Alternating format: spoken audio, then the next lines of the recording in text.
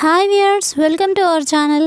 Friends, ఈ క్లాస్లో ఈ రోజుకి సంబంధించినటువంటి విద్యా వార్తలని తెలుసుకుందాము. ముందుగా మే చివరి వారంలో జేఈఈ మెయిన్స్ దేశవ్యాప్తంగా పలు ఇంజనీరింగ్ కాలేజీల్లో ప్రవేశం కల్పించేటువంటి joint entrance examination JEE mains పరీక్ష మే నెల చివరి వారంలో నిర్వహించే అవకాశం ఉందని మానవ వనరుల అభివృద్ధి శాఖకు చెందినటువంటి నేషనల్ టెస్టింగ్ ఏజెన్సీ మంగళవారం తెలిపింది. ఈ పరీక్షలు ఏప్రిల్ 5 నుంచి 11 వరకు జరగాల్సి ఉంది. రానున్న వారాల్లో పూర్తి షెడ్యూల్ను విడుదల చేస్తామని తెలిపింది. ఏప్రిల్ 15 తర్వాత అప్పటి పరిస్థితులను బట్టి అడ్మిట్ కార్డులు విడుదల చేస్తామని ఐఐటీలు ఎన్ఐటీల్లో ప్రవేశాలకు జేఈఈ పరీక్ష రాయాల్సి ఉంటుంది.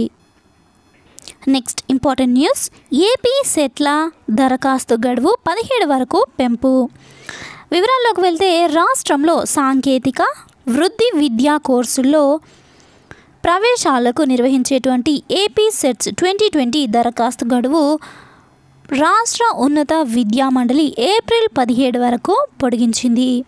EAMCET, ICET, ECET, PG, ECET, LAWCET, PECET online దరఖాస్తులను ఎలాంటి ఆలస్య రుసుము లేకుండా ఏప్రిల్ 17 వరకు సమర్పించవచ్చని ఏపీ సెట్స్ ప్రత్యేక అధికారి డాక్టర్ ఎం సుధీర్ రెడ్డి మంగళవారం ఒక ప్రకటనలో తెలిపారు. ఏపీ ఎడ్సెట్కు ఏప్రిల్ 24 వరకు దరఖాస్తులు సమర్పించవచ్చని చెప్పారు.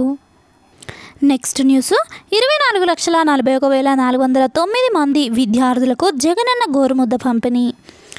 వివరాల్లోకి వెళ్తే కరోనా కారణంగా పాఠశాలలు మూసివేసినందున జగనన్న గోరుముద్ద పథకము ఫేజ్ 1 కింద 24,41,409 మంది విద్యార్థులకు బియ్యము, కోడిగుడ్లు, వేరుశనగ ముద్దలు పిల్లల ఇళ్ల వద్దకు తీసుకెళ్లి పంపిణీ చేసినట్లు పాఠశాల విద్యా డైరెక్టర్ మంగళవారం ఒక ప్రకటనలో తెలిపారు.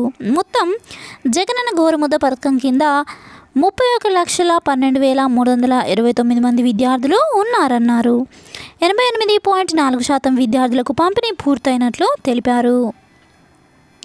నెక్స్ట్, కుటుంబ సంక్షేమ కమిషనర్గా Katamneni, sports authority of Andhra Pradesh managing డైరెక్టర్గా ఉన్న కాటంనేని భాస్కర్ను రాష్ట్ర వైద్య కుటుంబ సంక్షేమ శాఖ కమిషనర్గా బదిలీ చేస్తూ ప్రభుత్వం మంగళవారం ఉత్తర్వులు జారీ చేసింది. దీనితో పాటు ఆయనకు machine clean Godavari Krishna canals ప్రాజెక్టుతో పాటు నేషనల్ హెల్త్ మిషన్ డైరెక్టర్గా అదనపు బాధ్యతలు అప్పగించారు. షాప్ మేనేజింగ్ డైరెక్టర్ బాధ్యతలను ఏపీ టూరిజం డెవలప్మెంట్ కార్పొరేషన్ ఎండీగా ఉన్న ప్రవీణ్ కుమార్కు అదనంగా అప్పగించింది. నెక్స్ట్ న్యూస్, 3వ తారీఖున ఉద్యోగులకు జీతము 1-2 తేదీల్లో సెలవులు. రాష్ట్ర ప్రభుత్వ ఉద్యోగులకు మార్చి నెల జీతం ఏప్రిల్ 3వ తేదీన వచ్చే అవకాశం ఉంది.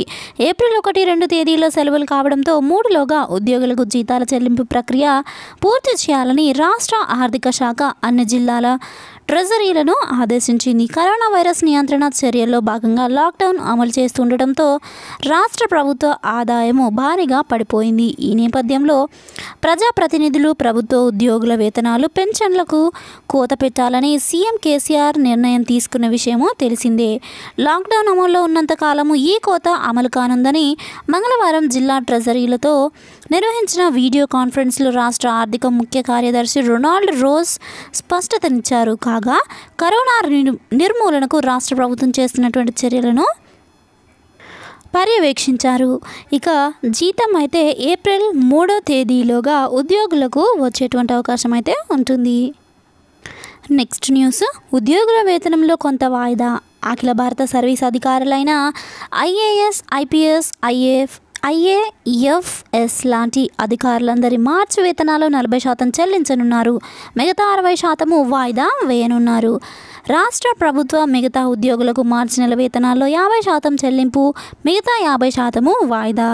4వ తరగతి అవుట్సోర్సింగ్ కాంట్రాక్టు, గ్రామ సచివాలయ ఉద్యోగులకు 90% వేతనాలు చెల్లింపు, మిగతా 10% వేతనం వాయిదా.